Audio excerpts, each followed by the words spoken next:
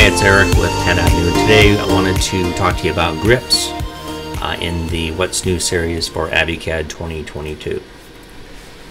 So before we get started, let's go into Drawing Settings, DS, and then choose Display, and then choose Grips. And this is where your settings are for that, and you can turn off grips here. We got block grips and group grips. Then you can select different options. I've got advanced grips turned on. Then I also have a few options turned on here. So you can customize it how you want. You can also change the color. In this example, I don't have the grips for solids turned on. I find that works better with the group grips. And MetQ actually works well with group grips. But you have to be careful, because when you do stretch something, an entity, and you're using bill of materials, it will not carry over to your schedule. So I kind of recommend not using that if you're using bill of materials, but if you're just doing drawings, they're great for stretching and manipulating MetQ objects as well.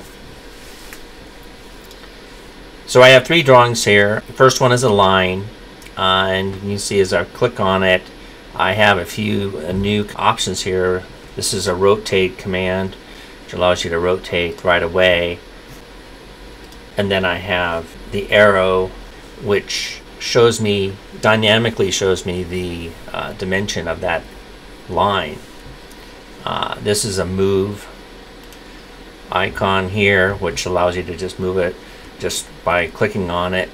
As well, keep in mind that by clicking on the grip, you can still cycle through the different commands. Like here I'm in my move command, and then if I press my space bar, I can get into the rotation and the scale of the line, and then back to my stretch functionality.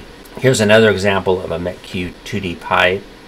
So here, again, if I click on the line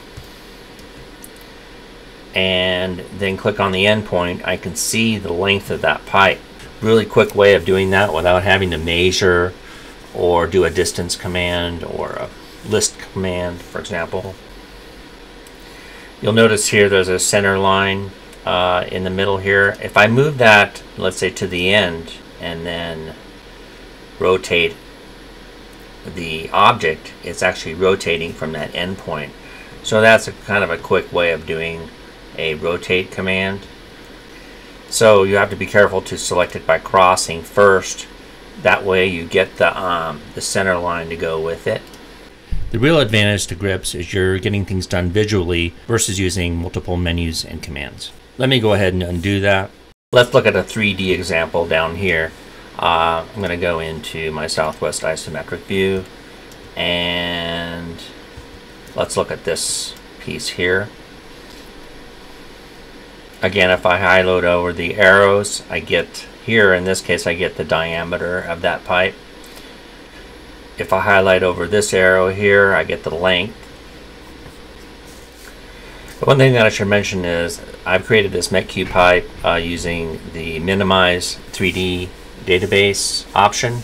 You'll find this in the CFG options in the main menu. And this is going to allow me to stretch the pipe and manipulate it that way. Otherwise, if it's a hollowed out pipe, you'll only be able to move it. Let's click on this. Let's just move it using this square grip. Move it down 1 foot, and then we'll take this arrow and we'll stretch it down that 1 foot. So we'll get our 3'6" pipe. So that's an intro to the new grip functionality inside AViCAD 2022. Stay tuned for more videos about the features you'll find inside AViCAD 2022. And have a great day. Bye.